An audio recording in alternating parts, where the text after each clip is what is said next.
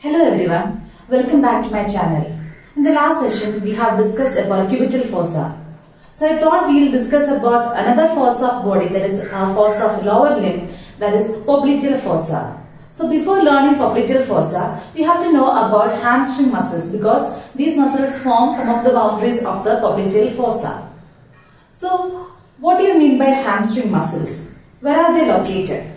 The hamstring muscles are present at the back of the thigh, that is, these are a group of muscles present between the hip and the knee. And the name hamstring came, hamstring. The tendons of these muscles are used to hang hams like a string. That's why the name hamstring came. Now, which all muscles constitute the hamstring muscles? So these muscles are long head of biceps femoris, semitendinosus, semimembranosus, ischial part of adductor magnus. So in order to call a muscle as hamstring, it has to fulfill 4 criteria. What are the 4 criteria in order to call a muscle as hamstring? The first one is origin, then insertion, the nerve supply and action. The origin should be from ischial tuberosity. The insertion should be to either to tibia or to fibula. The nerve supply should be by tibial part of sciatic nerve.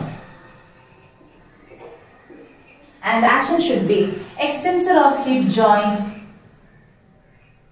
and flexor of knee joint.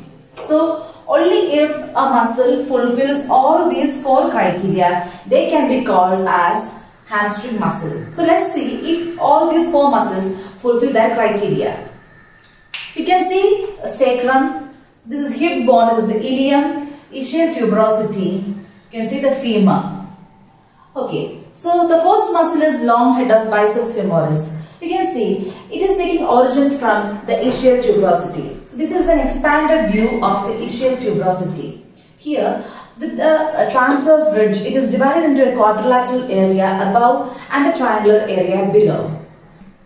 The long head of biceps femoris is taking origin from the medial aspect or supramedial aspect of the quadrilateral area of ischial tuberosity. Some books say it is lower and medial aspect because it is in a slightly slanted position, so you can say as lower and medial aspect, or some books say it is supramedial aspect of the quadrilateral area of the ischial tuberosity. So you can see here, and it gets inserted into the head of fibula.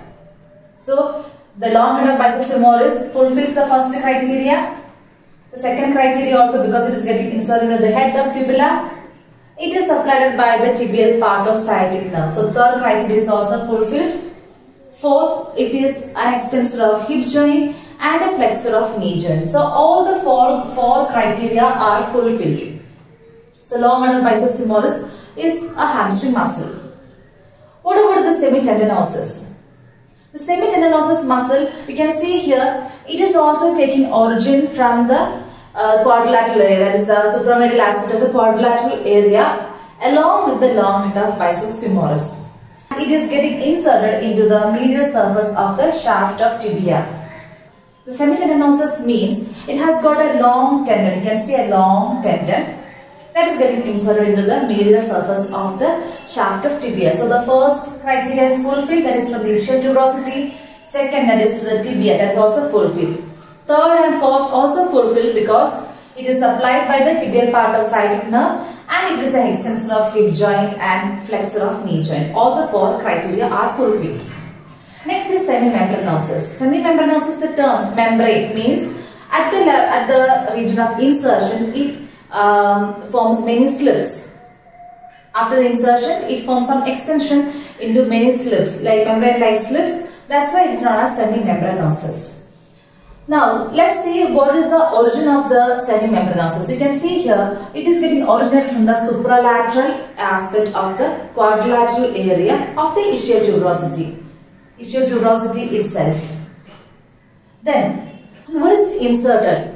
It is getting inserted at the back of the medial condyle of tibia, and at the level of insertion you can see it splits into many extensions, that is membranous slips, that forms the oblique popliteal ligament of knee joint, few slips to the tibia itself, and then fascia covering the popliteus muscle.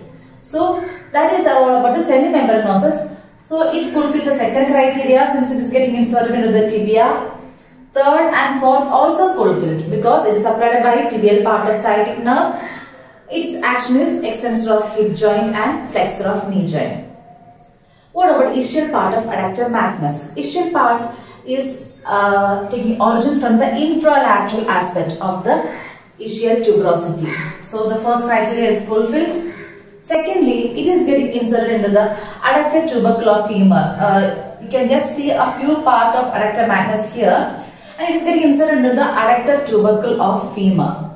Be having a doubt whether it is fulfilling the criteria because it is inserted into the adductor tubercle of femur. I'll explain that. So, what about the third and fourth criteria? That is, it is supplied by the tibial part of sciatic nerve, and it is an extensor of hip joint and flexor of knee joint.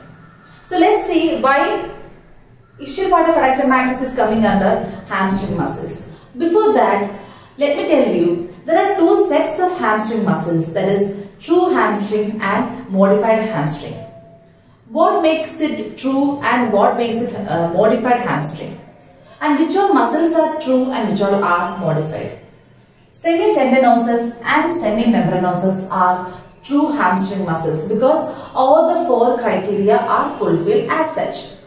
Whereas the long head of biceps femoris and the ischial part of adductor magnus are modified hamstrings because we will discuss about the long head of biceps femoris. You have seen its origin is from the ischial tuberosity itself.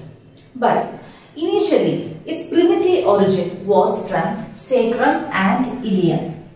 And later that origin shifted to the ischial tuberosity. So the morphological remnant now present is known as sacrotuberous ligament. Okay, so the initial origin was from sacrum and ilium, but now its origin is from the ischial tuberosity. That's why it is a modified hamstring. What about the ischial part of adductor magnus? You have seen the insertion is to the adductor tubercle of femur. But its initial insertion was to the medial condyle of tibia, and later subsequently it shifted to the adductor tubercle of femur, that leaving behind a remnant, that is a divorced insertion. You can say it was a primitive divorced insertion. That remnant is known as tibial collateral ligament. The long head of biceps femoris was primitively originating from some other area, but now it is originating from ischial tuberosity. That's why it is a modified hamstring. Ischial part of adductor magnus was primitively inserted into the tibia, that is medial condyle, but now it is getting inserted into the adductor tubercle of femur. So that is also a modified hamstring. So you have learned there are two hamstrings which are true hamstrings and two which are modified hamstrings. What about short head of biceps femoris? We can see the short head of biceps femoris take origin from the lateral lip of linea aspera of femur. So the first criteria is not fulfilled. It is getting inserted along with the long head to the head of femur. That is fulfilled. It is supplied by common peroneal part of sciatic nerve. So that is also not fulfilled. And the fourth action is, it is just a flexor of knee joint. It is not extensor of hip joint, just a flexor of knee joint. Therefore, the fourth criteria is also not fulfilled. So, short head of biceps femoris is not coming under the hamstring group. Similarly, the adductor part of adductor magnus is also not coming under the hamstring group. So, these are the four muscles that are coming under the hamstring group. Are there any other actions for hamstring muscles? We have already discussed these are extensors of hip joint and flexors of knee joint.